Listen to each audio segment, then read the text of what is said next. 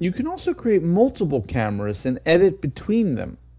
So, you can have as many cameras in your project as you want. Let's go ahead and open our timeline here. And you see, here's my camera. It appears in the timeline just like any other object, and that camera can have duration.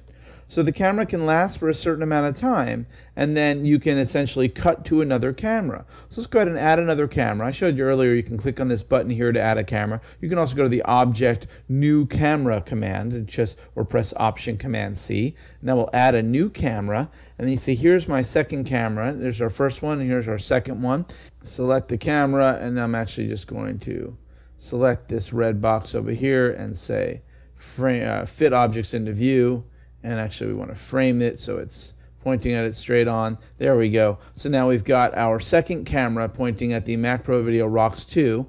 And then I'm going to adjust the timing in the timeline here. So now we've got the 3D Rocks camera happening, and then it was going to cut to the Mac Pro Video Rocks. So you can essentially have these multiple cameras that can show different things going on in your project at the same time. And then you could, of course, cut back and forth between them. If we wanted to, we could have this. We could take this object here and split it, just like any other object. Just say split, and it's going to break that into two cameras. And now we're going to cut back and forth. So we cut from the 3D Rocks to the Mac Pro Video, back to the 3D Rocks, and so forth. And of course, I'm working with a very simple example here so that I'm just trying to keep it so that we're only talking about one thing at a time. But of course, all these elements can be animated, and there's all sorts of fun other 3D things you could be doing here.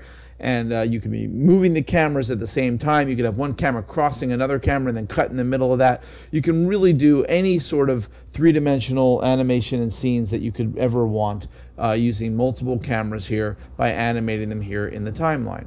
Whatever camera is on top is going to obscure what's beneath it. So because this camera is on top, if I put this over here, we're going to cut to that camera, cut back to the thing underneath it, and so forth.